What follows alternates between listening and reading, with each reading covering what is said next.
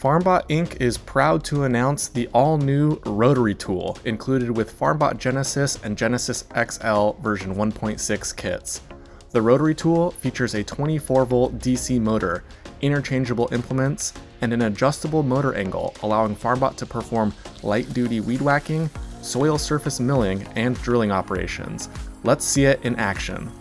Like all other FarmBot tools, the Rotary Tool is stored in a standard toolbase slot and gets magnetically picked up and powered by the universal tool mount. Once attached, the new version 1.6 Farmduino electronics board can power the motor forwards, backwards, and at various speed levels.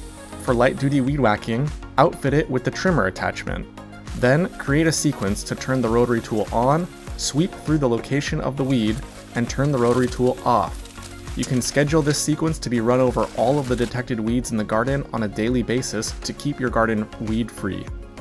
Depending on the types of weeds common in your garden, you can quickly adjust the angle of the Rotary Tool's motor by plus or minus 70 degrees, and if you need just a little more reach with the trimmer line, use the included shaft extension.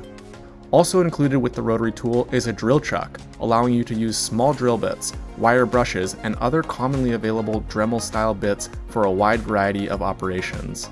For example, if you have harder soil, you could use the Rotary Tool to pre-drill holes before seeding. And of course, the new Rotary Tool is 100% open source, showing our continued commitment to open innovation and improving the agricultural capabilities of the FarmBot for everyone. To learn more and place an order for one of our latest generation FarmBot Genesis kits, please visit our website at farm.bot. Thank you.